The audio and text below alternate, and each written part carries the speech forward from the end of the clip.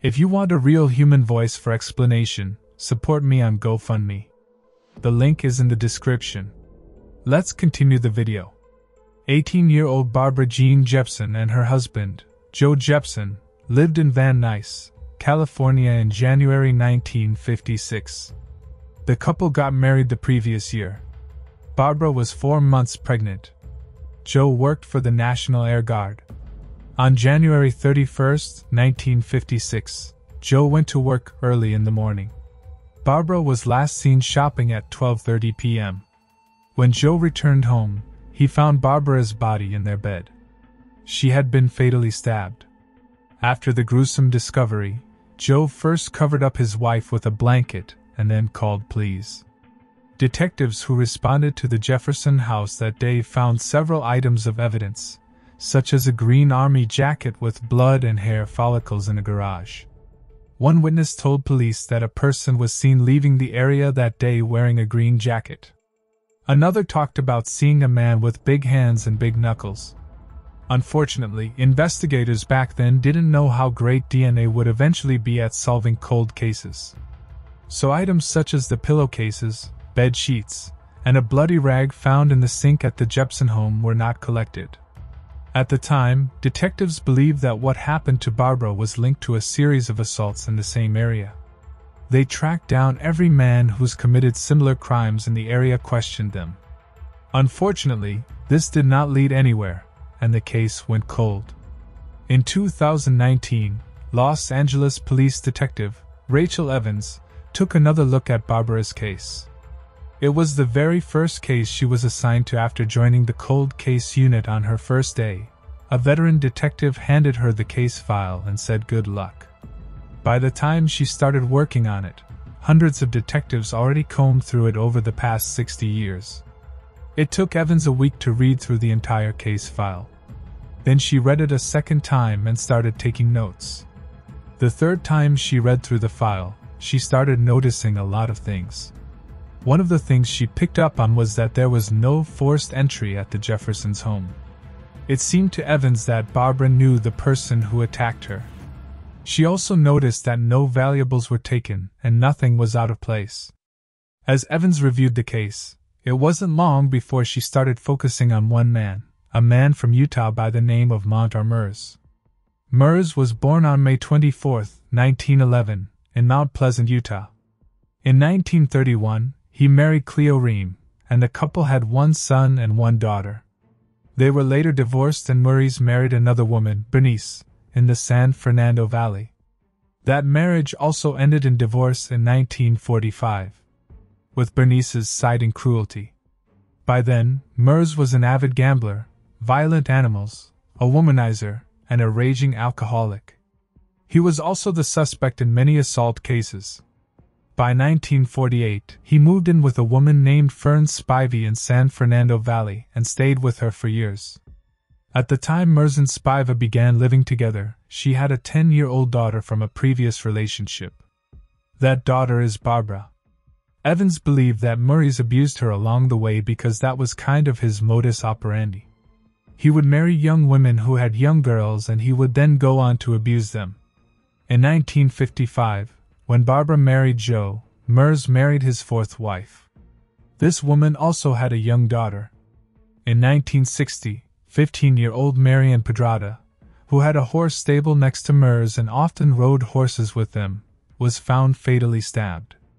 Then in 1962, Mers married his fifth wife, Ina. She too had a young daughter. In 1964, Mont Mers was arrested and accused of abusing a 14-year-old girl. Information on that case was hard for Evans to collect, because the case file had been destroyed. Although it is clear that Mers was involved in many crimes, this was the only victim for which he was arrested.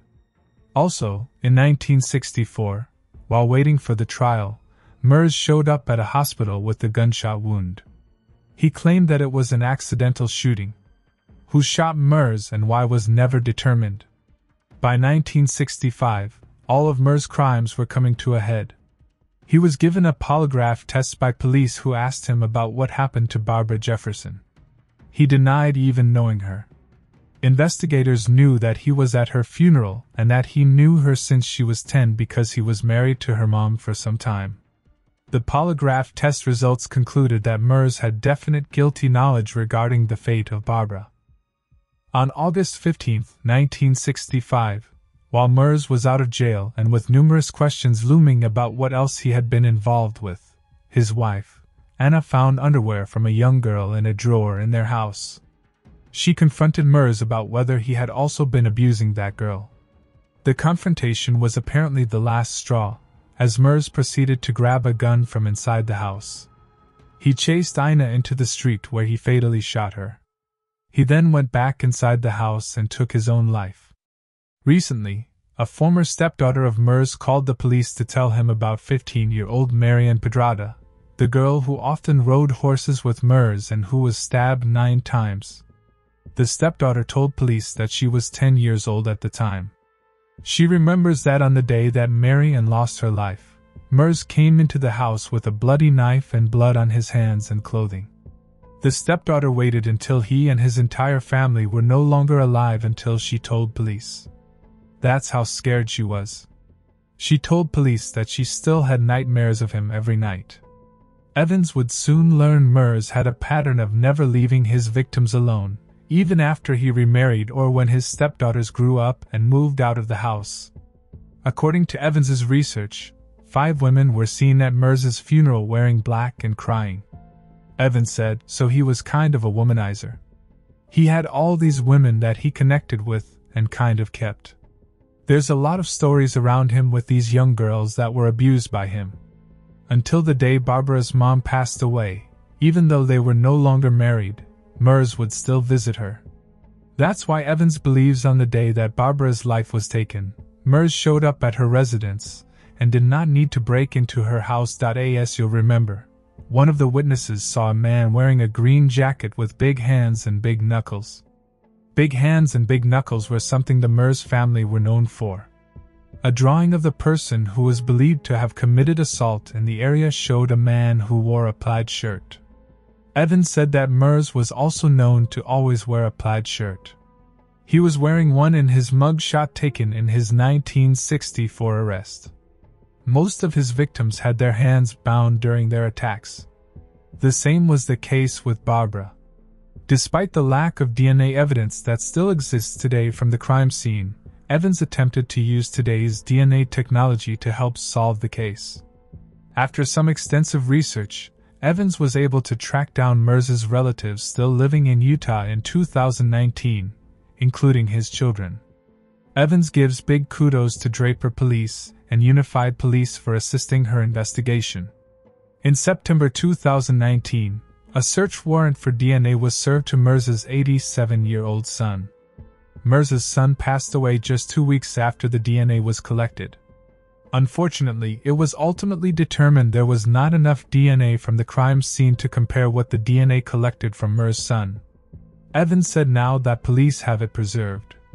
They will revisit the case about every 5 years to see if advances in DNA technology get to the point so that the old DNA can finally be tested and compared to familial DNA from Mers. Even though the DNA from the crime scene too weak to prove 100% it was Mers. Investigators believe now in 2022, they have more than enough evidence against Mers that if he were still alive, he would be found guilty of taking Barbara's life. Investigators have also been able to clear other suspects using the DNA. One of these people were Barbara's husband, Joe. Even though he was cleared by the police in the initial investigation, he lived the rest of his life a stigma surrounding him. Some members of the community questioned his innocence since he was the one who found his wife's body. Joe remarried and had 2 sons. Although the boys always believed their father was innocent, Evans said it was especially satisfying to be able to call them earlier this year and tell them that their father had conclusively been cleared. On the other side, Evans said Mers' grandchildren were upset when she told them what kind of person their grandfather really was. They had been told that he had passed away in a car accident. The grandchildren took the pictures they had of him out of their homes and threw it away. To solve Barbara's case, Evans said she took a page from the detectives of the 1950s pounding the pavement, and turning over rocks looking for clues.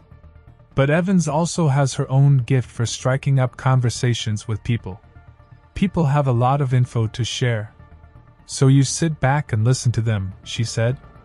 In addition to having to prove herself to the veteran detectives, Evans admits she felt solving the case was something she had to do.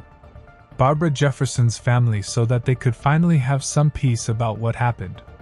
She admits that at times, she felt guided as she worked to solve the 6 decades-old cold case. I think people are crying from the dust for justice. Their families need it. I know it's not my family. But there's somebody who's still crying over this. You had a husband that passed away that people always had suspicion about. So for me, you get closure for the families to know that their dad was good, or their mom was great. You know you have some peace for them because they lived all these years with no peace. So for me and others I work with, we do this so the families can have rest. I can't bring them back, but the families can have rest. 25-year-old Lori Houts lived in Mountain View, California in 1992. She worked as a computer engineer. On September 5th, the same year, Lori's body was found in her car in Mountain View, near a garbage dump about a mile away from her workplace. Rope was used to strangle her, and was still around her neck. Police found footprints on the inside of her windshield. Investigators quickly identified a prime suspect, John Kevin Woodward. He was allegedly openly jealous of Lori. Woodward had developed a romantic attachment to Lori's boyfriend who was also his roommate. In the late 1990s, Woodward was tried twice in the case, but it was unsuccessful. The case was dismissed by a judge for insufficient evidence after a jury could not reach a verdict after the second trial. Woodward's fingerprints were found located on the outside of Lori's car, but investigators could not prove he was inside of the car. Woodward moved to the Netherlands after the trial.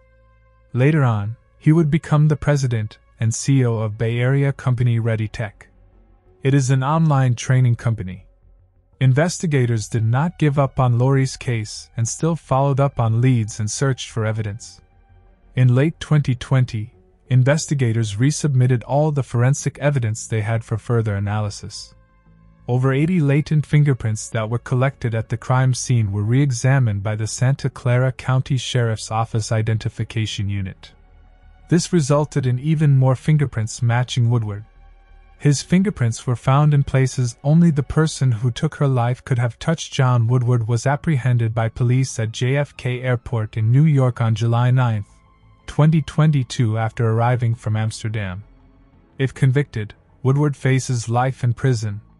Deputy District Attorney Rob Baker of the Santa Clara County's D.A. office had this to say: "I'm thrilled that we have a second chance to seek justice for Lori after nearly 30 years. It's so rare that new evidence has discovered decades after a case is dismissed, giving us another shot of holding Mr. Woodward accountable. The arrest of Mr. Woodward is a testament to advances in forensic science. Without those advances, we never would have been able to refile this case. The fact that police didn't start regularly collecting DNA evidence until maybe 20 to 25 years ago makes cold case investigations very challenging. For example, Lori's personal might have had a lot of DNA on them, but testing was impossible because they were contaminated with fingerprint dust. Lori's family issued a statement. Lori and House was a beloved family member and friend to many. Although she was only 5 feet tall, she had a huge heart, and her humor and spunk were endearing to all. The way Lori lived and treated people was a stunning example of what was right in the world. She was a gem to so many, but her bright life was taken from us at the age of 25. We are hopeful that justice can finally be served for Lori, incredibly appreciative of law enforcement agencies who have never given up on her." To keep her memory alive, Lori's family established the Lori House Memorial Girls Athletic Scholarship, whose donations go to graduating female seniors. On the morning of July 15, 1982, grave digger George Keyes discovered the body of a Caucasian woman in the rear of the Cedar Ridge Cemetery in Blairstown, New Jersey. The body was found lying on its back just over a steep bank that leads to a creek below. The victim's face had been beaten beyond recognition with an undetermined object. The medical examiner estimated that she was in her late teens or early 20s. Examination indicated that the girl had attempted to fight back or defended from her attacker as trauma to her hands and arms was observed. The body was clad in a red short-sleeved shirt and a skirt. After seeing images of the girl's clothing in a newspaper, a witness named Emery Latimer told officials that she remembered seeing a girl wearing the same clothing as the victim, purchasing cigarettes on July 13, 1982. Just 2 days before her body was found. Latimer stated that she was shopping with her daughter at a supermarket across from the cemetery and observed she was able to describe the victim's clothing. The shirt and skirt themselves were traced to a manufacturer in the Midwestern United States. Some people also said that they bought similar clothes at a store in Long Island, New York. The victim was buried on January 22, 1983, after she had remained unidentified for over 5 months. Since number 1 knew her identity, she was named Princess Doe. Donated funds were used to pay for a coffin and headstone. The headstone was engraved with the text, Princess Doe, missing from home remembered by all. This is the first reconstruction made of Princess Doe, but did not lead to anything useful, unfortunately. For many years, Princess Doe was thought to be Diane Janice Dye. She was a missing teenager from San Jose, California, who vanished on July 30, 1979. This theory was supported by several law enforcement officials in the state of New Jersey.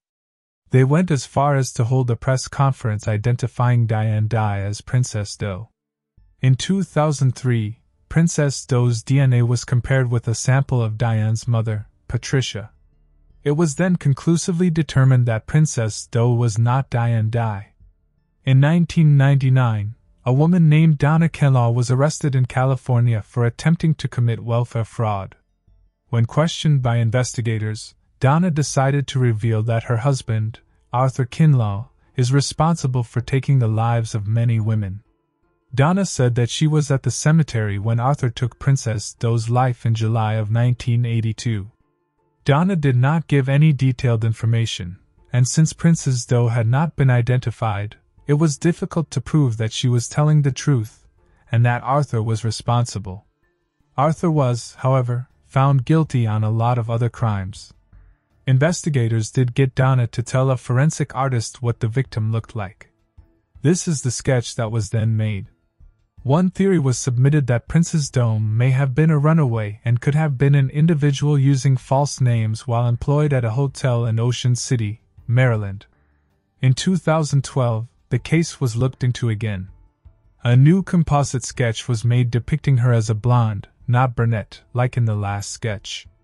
Also in 2012, a sample of her hair and tooth were examined through an isotope analysis and indicated that the victim was most likely born in the United States. The sample of her hair indicated that she had lived at least 7 to 10 months in the Midwestern or Northeastern United States. The tooth sample indicated that she could possibly be from Arizona. It was also believed that the victim spent a long period of time at Long Island, New York. The case was featured on America's Most Wanted in 2012 in hopes to generate new information. The same year, the most recent reconstruction was broadcast on CNN. Additional composites of Princess Doe were made by Carl Kaufman that illustrated her clothing.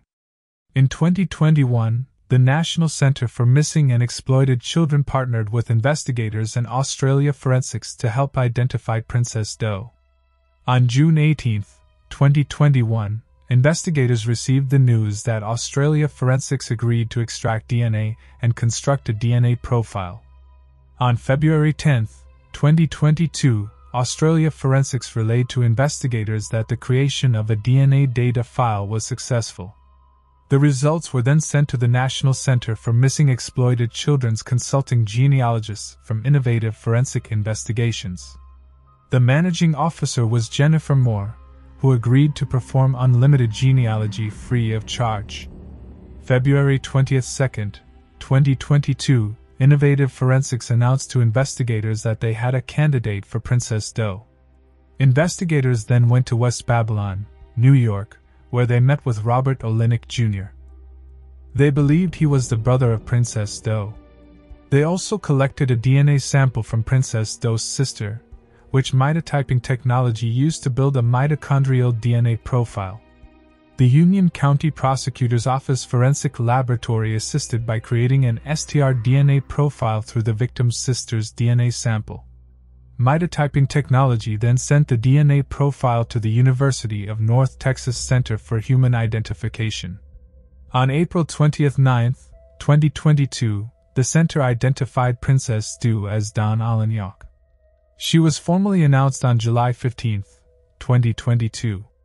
The 40th anniversary of her discovery. Her brother Robert said that Dawn left their home at her mother's request and was never seen or heard from again. Arthur Kenlaw has been interviewed again, and he confessed. Kenlaw remains imprisoned at the Sullivan Correctional Facility in Fallsburg, New York. Investigators are now looking to piece together Dawn's movements in the time leading up to her demise. Dawn Rita Olenek was just 17 years old when her life was taken. 21-year-old Heather Ann Williams lived in an apartment in Leon Valley, Texas in 2005. On February 22, Heather's friends got concerned when they could not reach her. The friends entered her apartment through a sliding glass door, and everyone's worst fears were realized as they found Heather's body in her bedroom. Heather's hands had been severed. Her clothes were burned in an apparent effort to conceal evidence. It was also determined that she had been assaulted. Neighbors of Heather told police they heard her arguing with a man the previous day. They described shuffling sounds and then silence at 5 a.m. in the morning. Investigators questioned a lot of people close to Heather. One of those people was Jose Baldwin Flores. He went to high school with her and stayed in touch afterwards. Flores was also one of the last to see her alive. Flores denied any involvement, and the DNA collected from Heather's body that belonged to the suspect was not strong enough to match to anyone. 6 years later, in 2011, 30-year-old Esmeralda's life was taken in a similar fashion to Heather's. She lived in San Antonio, Texas. Her body was found tied to her bed on March 2nd. She had been bludgeoned and strangled. Another fire had been set in an attempt to conceal evidence. This time, set multiple places and large enough that firefighters arrived to put down the blaze. A month after Esmeralda's life was taken, Jose Flores was arrested in connection with her case. The charges against him were dropped a month later. A request to further investigate the case was denied. In 2015, then District Attorney Nico LaHood decided to take another look. Then in December 2016, Flores was again arrested. This time, he was charged with taking the lives of Heather and Esmeralda. DNA linked him to both cases. According to San Antonio officials, the pandemic slowed down the pace of corporate proceedings considerably. In early 2022, District Judge Melissa Skinner decided that all sides had waited long enough. But then on the eve of jury selection for the trial, Floristic responsibility, the 41-year-old Flores was then sentenced to 3 separate life sentences. Heather's mother Donna Ellis had this to say during a victim impact statement read during the sentencing. "Every fiber of my being wants you to suffer and live in fear just as my Heather did. Just as Esmeralda did. Today, I take back my life. I forgive you." Esmeralda's family had a victim advocate read a letter to Flores. The letter reportedly wished him pain and suffering. 5-year-old Stephanie Haybert lived in Wageman, Louisiana in 1978. One summer's day in June, Stephanie left her Astro Lane home at about 2:30 p.m. She headed to a friend's house to play. Stephanie was wearing a pink checker top, pink shorts, and her ice blue prescription glasses. She never made it to her friend's house, and she did not return home for dinner. Her parents, Joyce and Donald Haybert, called 911 to report her missing. Joyce was quoted as saying, "This is hell. I wouldn't wish this on anyone, not even the devil." A multi-day search of the family's neighborhood ensued. The FBI joined the case. Investigators ran down tip after tip. The Habers even hired psych, but no sign of Stephanie could be found. 5 months later, a hunter discovered Stephanie's partial skeletal remains in a wooded area down a shell road in Royal St. Charles Parish in Louisiana. This is about 20 miles from Stephanie's home. Her body was tied up against a tree. Investigators could not determine how she lost her life, but could confirm that she had been assaulted. Detectives focused on Stephanie's then 16-year-old neighbor, Roger Alexander. Stephanie was friends with his little sister, and she attended a sleepover at their house the night before she disappeared. Alexander maintained his innocence. On the day Stephanie went missing, he was a few blocks away at his cousin's house on Dandelion Drive, helping repair a car. Several witnesses vouched for him. Still, investigators insisted that Alexander was responsible. St. Charles Parish Prasic presented a case against him to a grand jury, but they declined to indict Alexander. The Wagner neighbors who searched through the summer heat for Stephanie watched them their lawns as investigators repeatedly searched Alexander's home. Even after a 2008 DNA test excluded him, authorities did not declare him innocent. Suspicion also fell on 70-year-old Daniel Parks. He was a friend of the Haber family who babysat Stephanie. In 2014, he was sentenced to life in prison, convicted of assaulting a 7-year-old girl in 1979. The victim in this case testified that Parks once told her she would end up like poor Stephanie. Parks denied harming Stephanie, and investigators could not find any evidence that he was involved. In 2003, Stephanie's mother Joyce contacted a man named Michael, who is the chief of the district attorney's Victims and Witness Assistant Division. Mikhail recalls that Joyce said to him when they first met. She kept saying, "Her case is just sitting there. Please do something. All I know is my child was tied to a tree and left for animals to get her." Mikhail met with prosecutors and detectives seeking new ways to identify the person responsible. In 2012, a distraught Jay Franklin reached out to Mikhail and said that he knows who took Stephanie's life. Jay said that his father, Jason Franklin Sr., was responsible. Jason was a U.S. Army veteran. He married Joyce Vinette in 1970 in New Orleans and worked as an electrician's helper. The couple bought a home on Esther Lane, about 5 houses from Stephanie's home. Jason was a serial predator who targeted children. In 1966, was convicted of attempted assault on a young girl. Jason targeted children who didn't tell because they had been threatened or were too horrified about what had happened. Other times, they weren't believed. Jay Franklin reached out to Mikhail because his wife, Michelle Franklin, had convinced him he'd never know peace until he spoke up. Since childhood, he had bounced between homes, abused and traumatized by what he had been through. He was mentally damaged. Michelle Franklin said, "He didn't know what love was until he got with me." Over the next 9 years, Jay Franklin revealed physical abuse he had suffered at Jason Franklin Sr.'s hands, and how it links to Stephanie's case. Jay said that his father beat him and assaulted him between the ages of 2 and 6. Jason Franklin Sr. also used his son to lure other victims, usually young girls, to their home under the pretense of a play date. Young Jay Franklin was sometimes forced to take part. Jay then told invest to a car and told Vinette to follow. They then drove to a wooded area where Stephanie's body would later be found. Jason Franklin Sr. stripped Stephanie of her clothes and took Polaroid pictures of the child, forcing Jay to pose with her.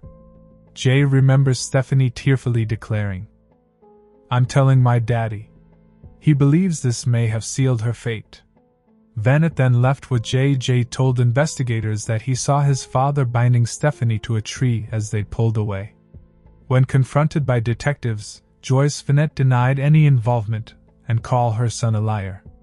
While speaking with investigators, Jay Franklin took detectives to some of Jason Franklin Sr.'s favorite hunt spots. They eventually ended up in a rural area of St. Charles Parish. Without realizing it, he directed them to the scene where Stephanie was found. Despite Jay Franklin's testimony, it still took authorities years to prepare the case. They had to determine what evidence was admissible, what charges he'd be eligible for, and definitely rule out the other suspects. Jay Franklin's credibility was bolstered by the statements of another victim who came forward. It was a 51-year-old woman whose story of childhood assault matched the version of events he told. She had never before disclosed the assault. In 2018, 76-year-old Jason Franklin Sr. was arrested in connection to Stephanie's case. Her parents Donald and Joyce lived long enough to see him arrested. Both of them passed away in 2020. Unfortunately, the case never made it to trial. In January of 2022, Jason Franklin Sr. lost his life due to a respiratory illness while in prison. In June of 2022, 50-year-old Jay Franklin also lost his life due to a drunk driver. Investigators with the cold case team described it as a heartbreaking loss. Jay's stepmother, Kathy Vanette, said, "I think he's the bravest person I ever met, to be able to basically rip his whole life apart and put it out there." Kathy Vanette is married to Jay Franklin's stepfather, Henry Vanette. Henry was married at one point to Joyce Vanette, Jay Franklin's mother. Without the suspect and the main witness, investigators officially closed Stephanie's case. Vanette currently lives in Alabama and hasn't been formally charged or arrested yet. 22-year-old Christine McWhorter and her 31-year-old aunt, Beatrice Daniels, were fatally shot between 6 p.m., January 2nd and 11:50 a.m., January 3, 2009. In their apartment at the Chestnut Terrace housing complex in Huntington County, Pennsylvania. The women were both shot in the head. Christine's 4-month-old daughter and 4-year-old son were left behind in the apartment. Neighbors discovered the women's bodies after the 4-year-old son asked them for help. Droplets of blood were taken into evidence from the crime scene by investigators. The initial DNA report concluded blood collected from the stairs and interior doors of the apartment were all deposited from an unidentified male. Over the years, as DNA advanced, a DNA profile of the suspect could be created using the droplets. On March 14, 2016, Trooper David Clement submitted the DNA profile to DNA Solutions. They then forwarded it to Parabon Nano Labs based in Reston, Virginia. Parabon Nano Labs used the DNA to create an image of what the suspect might look like. It showed a black male with brown to black hair, medium to light complexion, and green or hazel eyes. On July 12, 2018, Trooper Dana Martini contacted Tom Shaw, a certified forensic artist and employee for Parabon Nano Labs. He was asked to conduct a genetic genealogy analysis of the DNA recovered at the crime scene. On October 9, 2018, Parabon provided a report on the genetic genealogy of the DNA and identified Mauriko Johnson as a potential match. Johnson's appearance also matched with the image of the suspect they had created. Investigators found that Christine was acquainted with Johnson's then-girlfriend Cynthia Swan. Investigators interviewed Johnson for the first time at his home on December 12, 2019. Johnson admitted that he knew Christine and Beatrice because Cynthia but denied ever setting foot in Christine's home. Johnson provided investigators with a DNA sample via a swab of his mouth. The sample was then sent off for analysis by the State Police Lab in Harrisburg on December 19, 2019. On January 3, 2020, the lab reported that Johnson's DNA matched blood evidence found on the stairs and interior doors at the crime scene. Investigators then compared Johnson's time card to the estimated time Christine and Beatrice's lives were taken. On January 22, 2020, the state police received time cards from Johnson's then-employee, the New York Department of Corrections, which confirmed he was off work January 2, 2009, and started his January 3 shift at 7 a.m. State police estimate the time it takes to travel the 294 miles between Christine Beatrice's home and Johnson's then workplace is 4 hours and 43 minutes. Police checked to see if Johnson had access to a .25 caliber firearm, the type used to shoot Ms. McWhorter and Ms. Daniels. 23, 2020. Troopers Thomas and Martini interviewed the suspect's half-brother, Carol Broders Johnson Jr. of Connecticut, who told the officers he thought his late father owned a .25 caliber, and that Maurico Johnson inherited their father's when he passed away in 1998. Thomas and Martini interviewed Cynthia Swan, Johnson's ex-girlfriend, February 21, 2020, and learned from Swan that she was originally supposed to travel with Christine from Philadelphia to Mount Union on January 1, 2009, and stay for the weekend but decided at the last minute to remain in Philadelphia with the man, Benjamin June.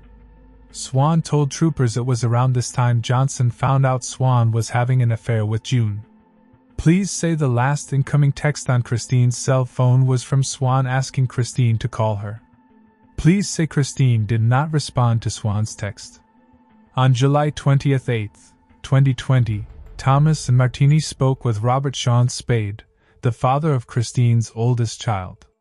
Spade told the troopers he visited Christine, Beatrice, and the children the evening of January 2, 2009.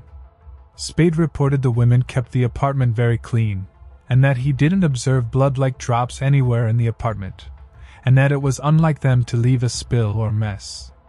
In May of 2022, 47-year-old Maurico Tyrone Johnson was arrested in Newport News, Virginia, and charged with taking the lives of Christine and Beatrice. He will soon be transported to Pennsylvania by state police to face charges against him. 30-year-old Patricia Stichler lived in Sylvania, Ohio, with her 3 daughters in 1985. She was divorced and worked for more than 7 years with the 21st Century Health Spas. Patricia's body was found by her 11-year-old daughter in the early morning hours of January 2, 1985.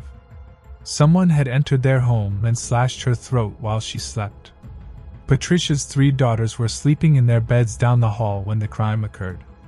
A window in the home had been left open, though it was unclear whether it was opened by Patricia or someone else. Investigators said that there were no signs of forced entry.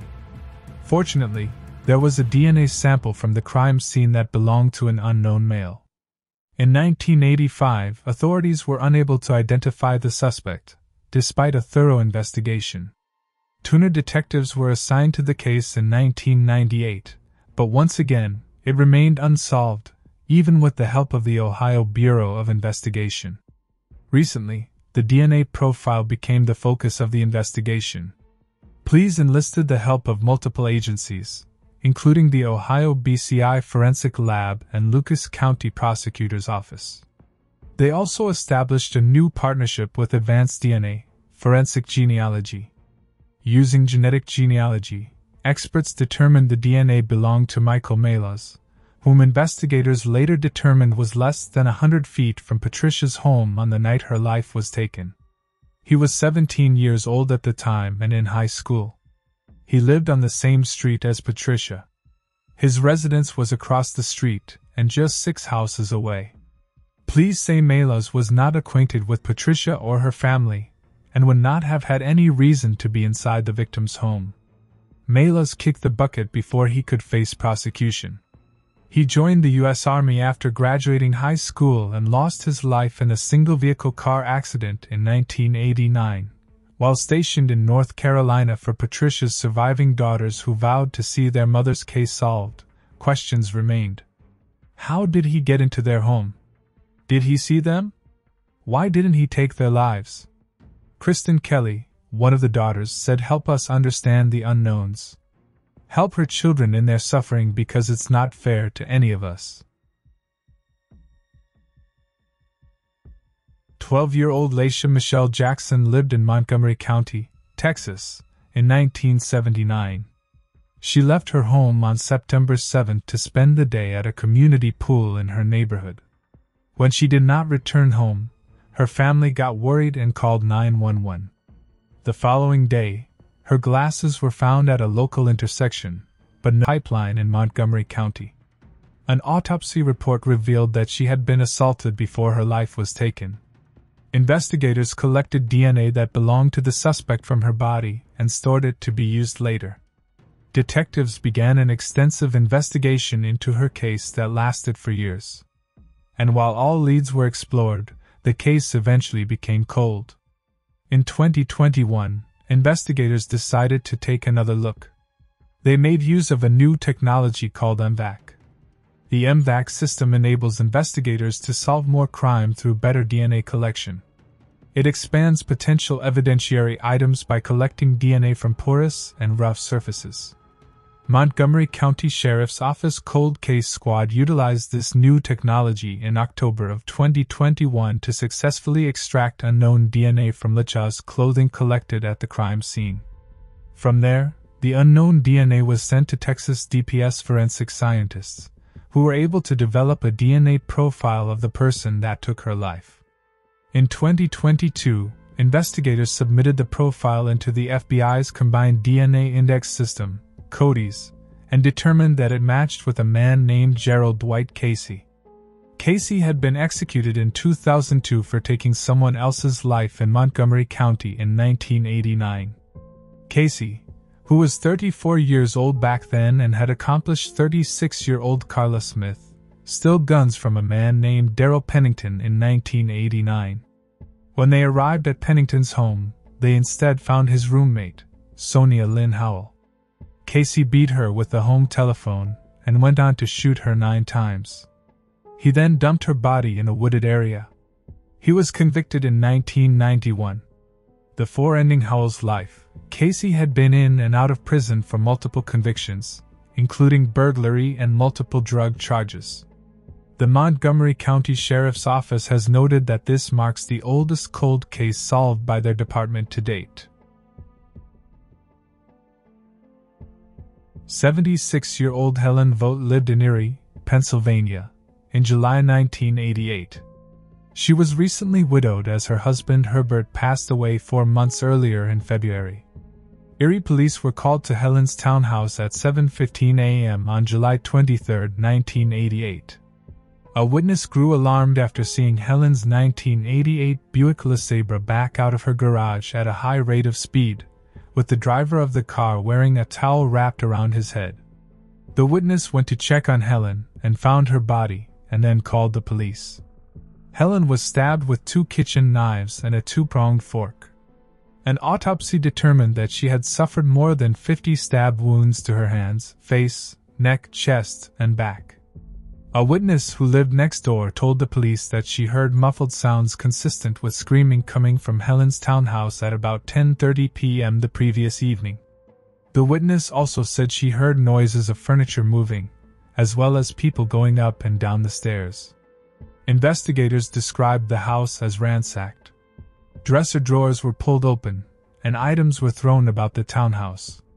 Helen was known to keep money, bonds, and personal paperwork in a briefcase at her home, but when detectives opened it, the briefcase was empty. Other items missing included credit cards, a white purse, a watch, and Helen's diamond ring that she never took off. Detectives found no sign of forced entry. They did, however, find blood on a washcloth in Helen's shower. There was also blood taken from Helen's kitchen sink. It did not belong to her, so police theorized that the suspect accidentally cut himself during the attack. On August 21, 1988, about a month after Helen's life was taken, her car was found in Dayton, Ohio. It was located in a parking garage next to a Greyhound bus station. Investigators also found that 3 days before Helen lost her life, she met with her lawyers and changed her will. She left half her estate to her daughter, Bonnie. The other half was to be split between her 2 grandchildren, Bethany and Jeremy. Investigators got a search warrant to obtain samples of blood, saliva, hair, and complete handprints from Helen's family members to be compared to the blood found at the crime scene. It was submitted to the Pennsylvania State Police Crime Lab in 1990, but results were inconclusive as DNA was not advanced enough. In 2022, the DNA was again entered into the crime lab. This time, it confirmed that Helen's grandson, Jeremy Brock, was responsible. He was 21 years old back in 1988. In July of 2022, 55-year-old Jeremy C. Brock was arrested at his home in Austin, Texas. He is currently at Travis County Jail in Austin and will be taken to Erie County, Pennsylvania, soon. Erie Police Chief Dan Spazzarni said at the news conference that with the advancement of forensic technology, the Pennsylvania State Police Crime Lab in Greensburg, Pennsylvania, was able to reanalyze the previously submitted evidence. In September 2019, human remains belonging to a black male were found on the roof of a building in downtown Biloxi, Mississippi, near the 800 block of Barth Street. The building was abandoned and had been unoccupied for at least 15 years. There were no clues to the unknown person's identity, and investigators could not find a missing persons record that matched what they knew about the remains. In August 2021, the Mississippi State Medical Examiner's Office, Biloxi Police Department, and Harrison County Coroner's Office teamed up with Othram Inc. to use forensic-grade genome sequencing to help generate new leads that might identify the unknown man or his next of kin. Othram built a genealogical profile from the skeletal remains sent by the Mississippi State Medical Examiner's Office, and Carla Davis, a Mississippi native and genealogist, performed genealogical research. Investigative leads were passed back to law enforcement, and an additional investigation by Biloxi investigators confirmed that the identity of the unknown man found on the roof was Gary Lee White from Jackson, Mississippi. He was born on August 29, 1952. At the time of his discovery in 2019, he would have been 67 years old. How he lost his life remains unclear, and an investigation continues into the circumstances.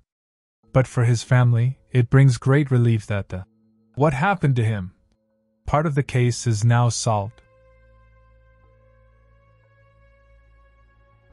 25-year-old Nadine Major lived with her husband, Mark, and their infant son, Dan, in an apartment in Willoughby, Ohio in 1980.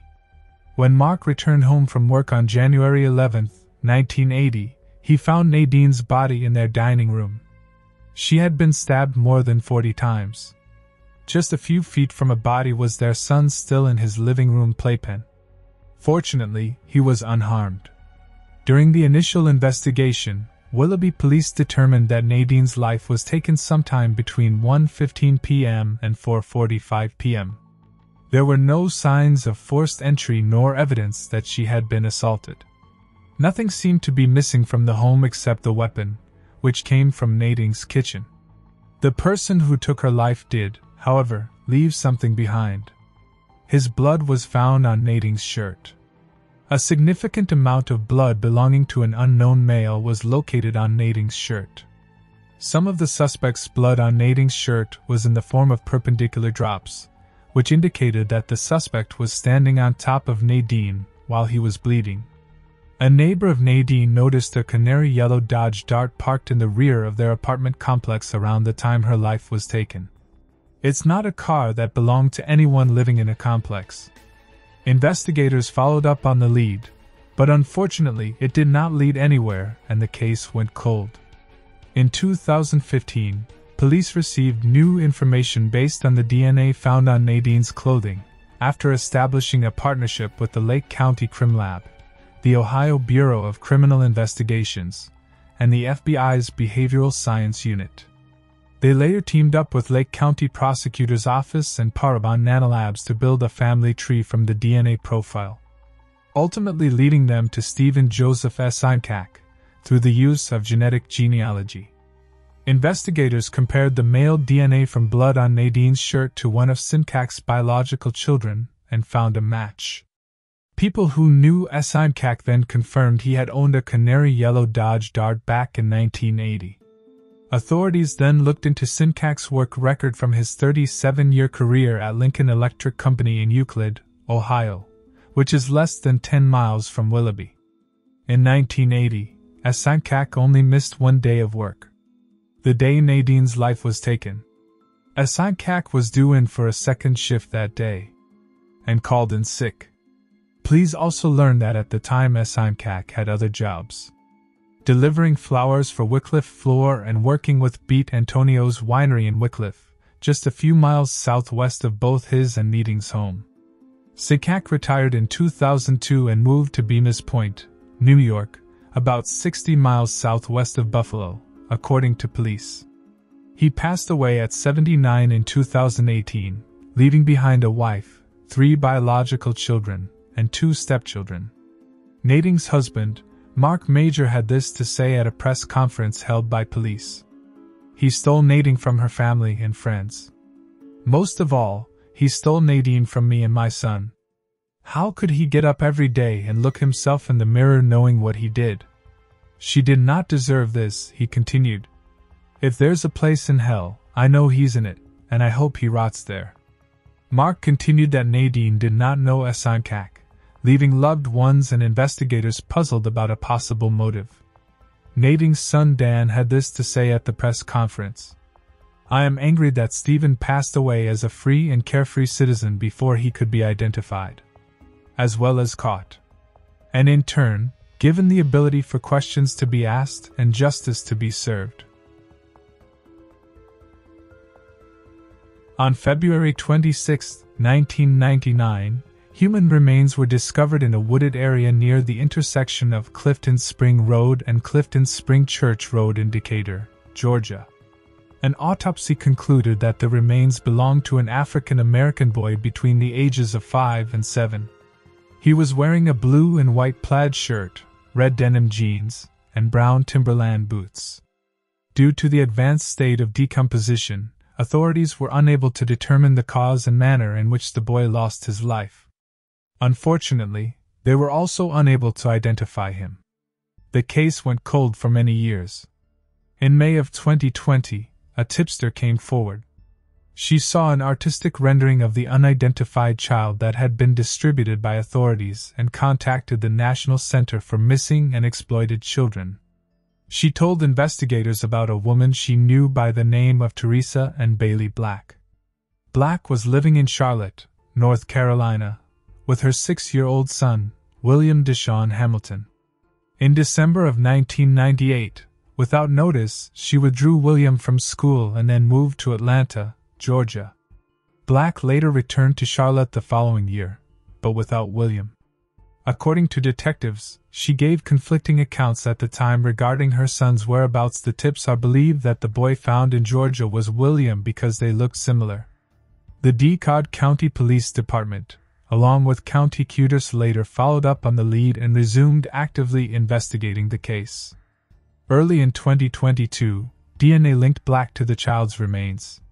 She was arrested in Phoenix, Arizona, on June 29, 2022. She is currently waiting to be taken to Georgia.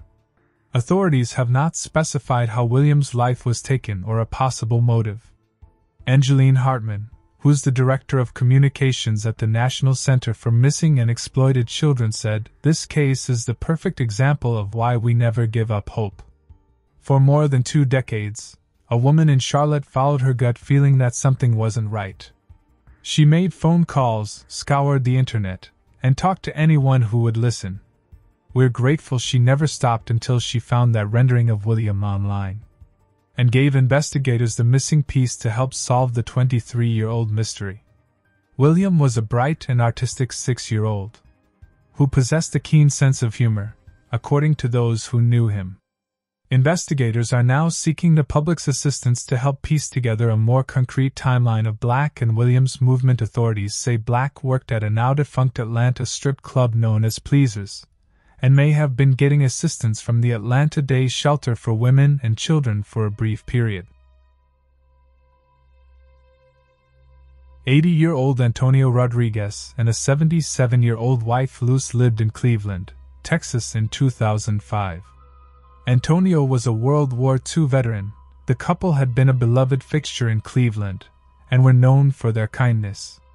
They operated a small Mexican food restaurant from their home to serve shift workers at a local plywood mill. On April 14, 2005, the couple's daughter, Carolina Tejeda, went to their home to make lunch for them. They didn't answer the door, so she thought they might be asleep but still entered to make them lunch. Carolina then found her father's body on the floor of their bedroom, and her mother's body in their bed. They had both been beaten and strangled. Police dogs were able to track the scent of a suspect across some railroad tracks to a nearby apartment complex, but were unable to lead investigators any further than that. Blood from an unknown suspect was found on a large rug in couple's home, and the DNA was entered into the FBI's combined DNA index system. But there were no hits at the time. For years, the case went cold. Then in March of 2021, when investigators again entered the DNA sample in Dakota, they found a match. The DNA was linked to Shelley Susan Thompson Lemoine. She was serving time in a Texas prison for an unrelated drug offense. Lemoine denied knowing the Rodriguez family and having any involvement in crime. Another DNA sample was taken from her at the prison, and it was matched to the DNA found at the crime scene back in 2005.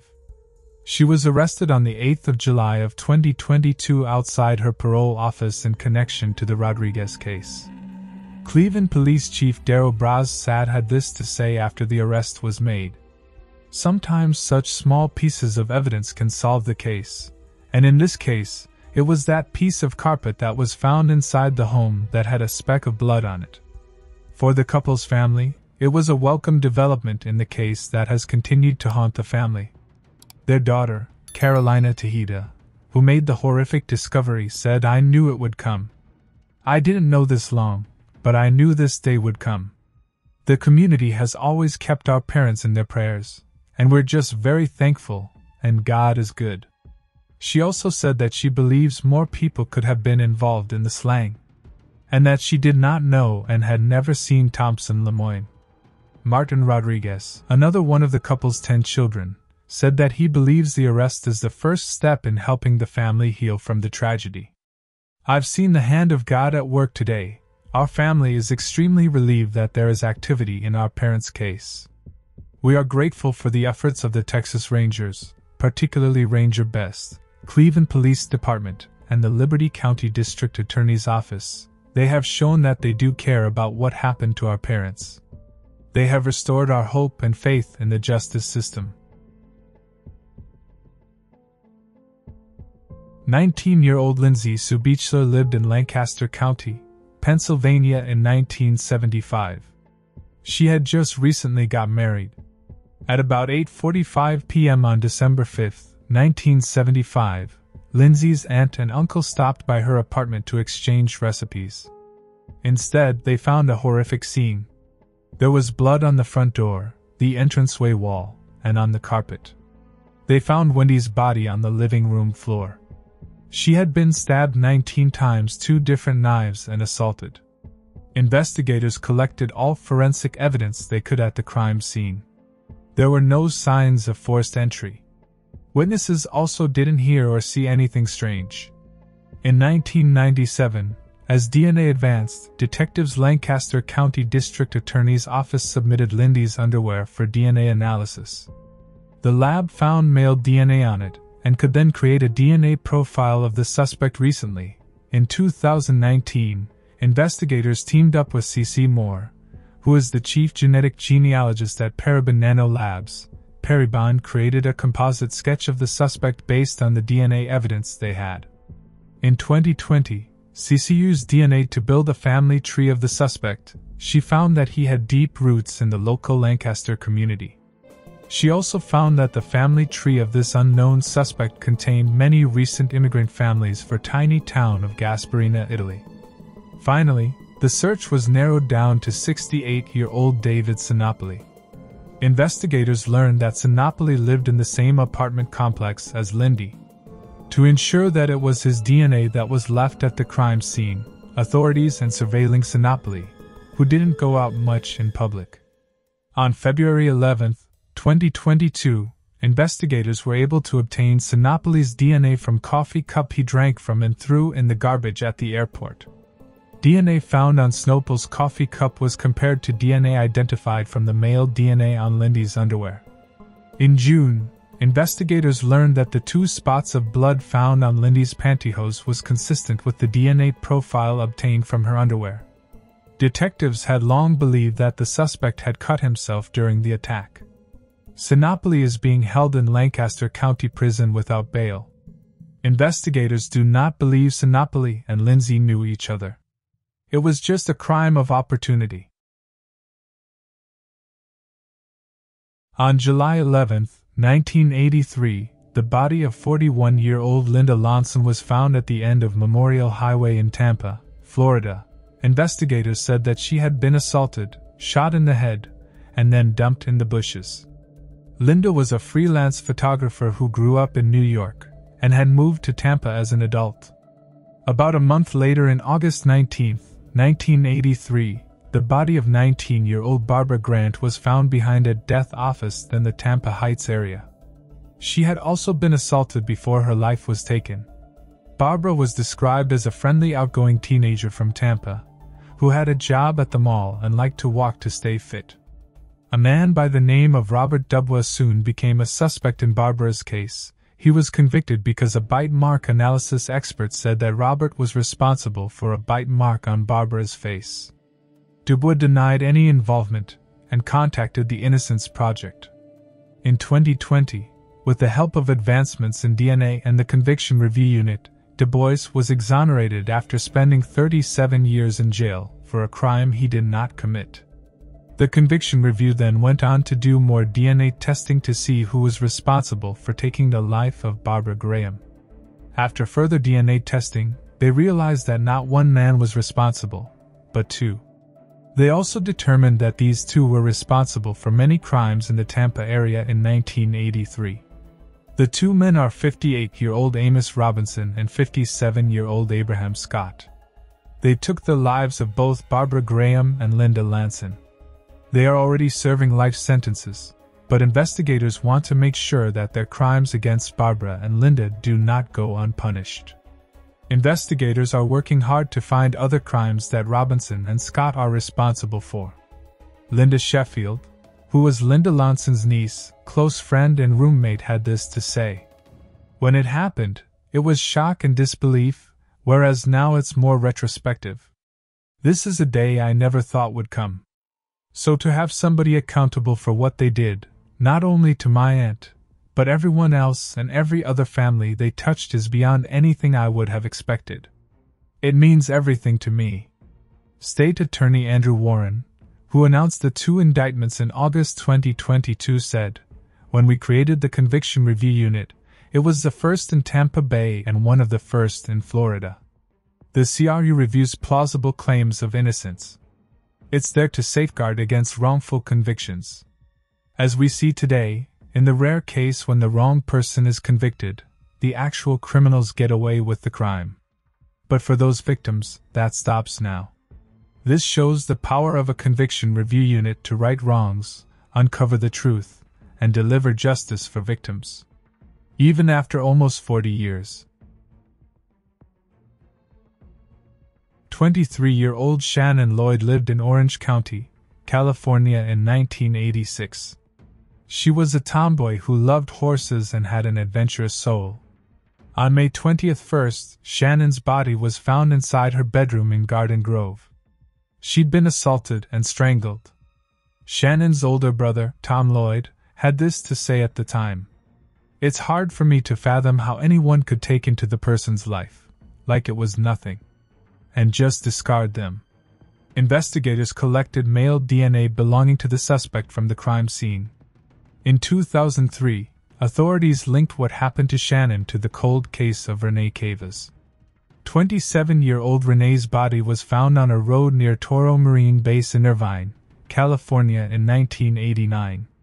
When investigators entered the suspect's DNA profile in Shannon's case into the combined DNA index system, they noticed that the same man was responsible for taking the lives of both Shannon and Renee. Unfortunately, his identity could not be determined. In 2021, The Orange County District Attorney's investigative genetic genealogy team identified a Las Vegas man named Reuben J. Smith as a possible suspect. Smith lived in Orange County in the 1980s. He was forced to give his DNA in 1998 after being arrested in Las Vegas for assault and attempting to take the life of a woman. In July of 2022, it was confirmed that the DNA evidence from his arrest matched the DNA found at the crime scene of both Shannon and Renee. Orange County District Attorney Todd Spitzer said, "Because of the advent of science, there's no case that's cold anymore. Every case is potentially solvable. Justice does not have an expiration date, whether a crime happened 40 years ago or 4 minutes ago. The residents of Orange County can have confidence that the law and for men in this county will not rest until justice is served."